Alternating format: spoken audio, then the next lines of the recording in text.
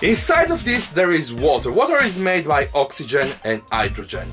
But right now, because it's a liquid, it's impossible to make them burn. Instead, if I can bring them in a gas state, I can burn them very easy. And these two gases will burn at a very high temperature, almost like the temperature that is around the sun. And these are very high temperature, I guarantee you.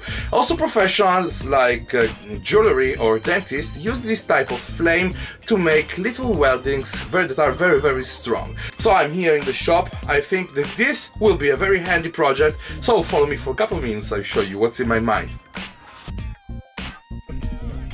Okay, let's start the project. I choose these that are stainless steel cups. Usually I use in kitchen for cooking muffins or something like this. It's very important to choose stainless steel because otherwise we'll get rusty very soon inside the water. With a marker I can mark some holes, 2 in the middle and some smaller ones all around.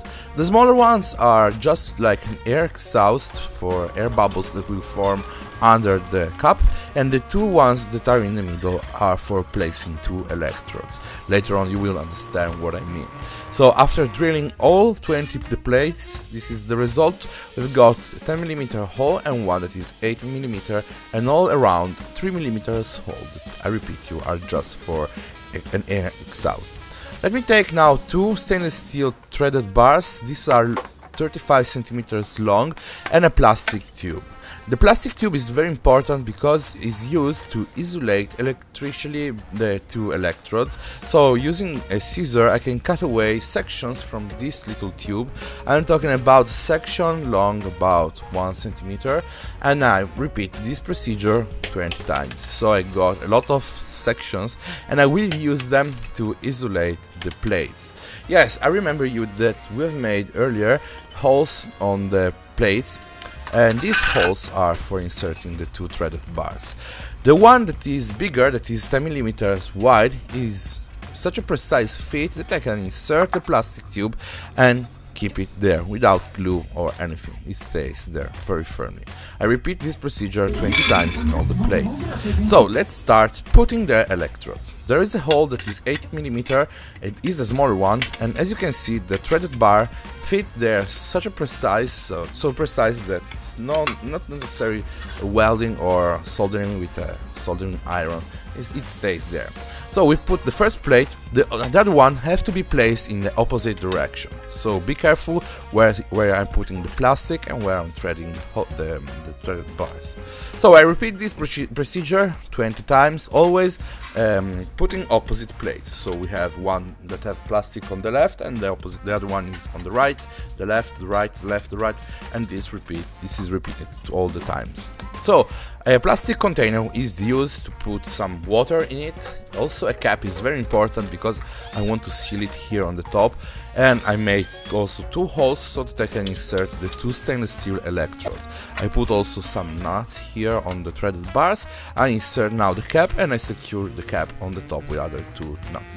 I use now a tester to make sure that the 2 electrodes and also all the plates doesn't touch each other. It only beeps when there is a short circuit. So I'm pretty sure that now everything is mounted in the correct way, so I can put everything inside a plastic container. Remember to make also a hole here on the side. This hole is used to collect hydrogen and oxygen, so a little tube is secure in place. I can thread it and maybe also add some super glue to seal it. So from this little hole I will collect oxygen and hydrogen. I then need to make something that keep the project much more safe. In this case I'm talking like it's called a bubbler, and it's used to make sure that the fire doesn't get back in the first container. It's made just taking 2 little PVC tubes and also a shampoo container. This is a shampoo travel container. I made 2 holes here on the cap and I can insert the 2 tubes. Be careful, one, as you can see, stops here just on the cap, and the other one goes a little bit further so that can reach the bottom of the container. The first one that reached the bottom of the container is connected to the generator. So let me take now a container so that we can mix water. This is distilled water, and I can mix it with baking soda. Because usually distilled water works like an insulator, doesn't conduct at all electricity. I need to have something like baking soda that instead will create a very highly conductive fluid. I can then pour this water inside the main container and then can fill it up, covering all the stainless steel plates, and stop almost half centimeters under the exhaust tube that is here on the right. Let me take now the little shampoo container and I can fill it up also with water. In this case, very simple tap water works great.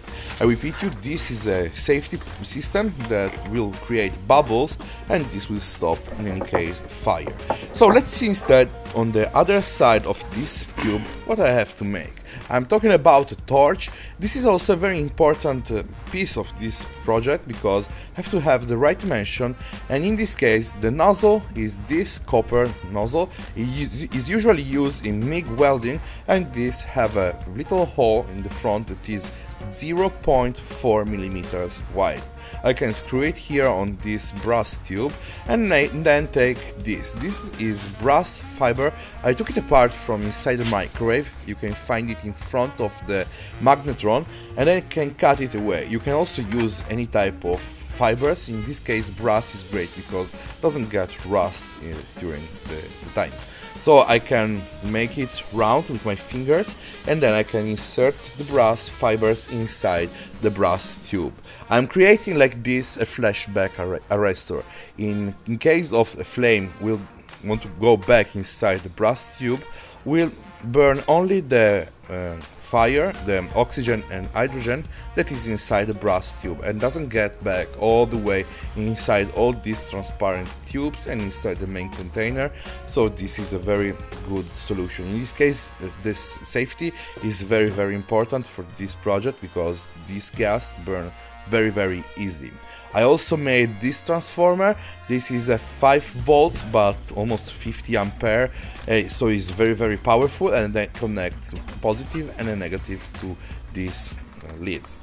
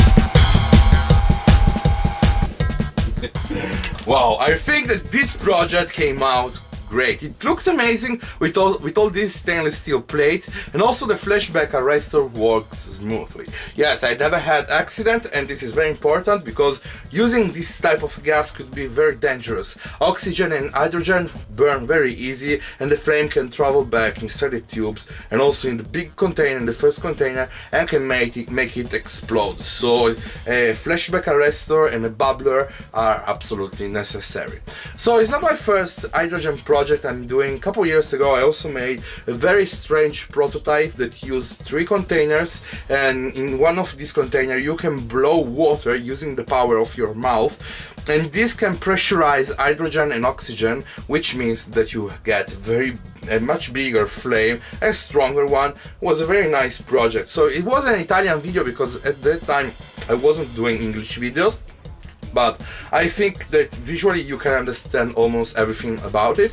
I put you a link here below, and also if you are interested on how I made the transformer, which could be something very expensive. In this case it is a 5 volts but almost 50 or 60 ampere. It's a very powerful one, and you need to have a lot of amperes to do this type of job. Usually people use also car batteries, but this, it is only 5 volts, works great. The water after half an hour, 20 minutes, starts to get hot, so this is the bad part of the project, but it works great. So I leave you with the two videos I was talking about. Check it out. If you enjoyed this project, leave a thumbs up. This is really appreciated, helps a lot my upcoming projects. See you next week with another do-it-yourself tutorial. Ciao.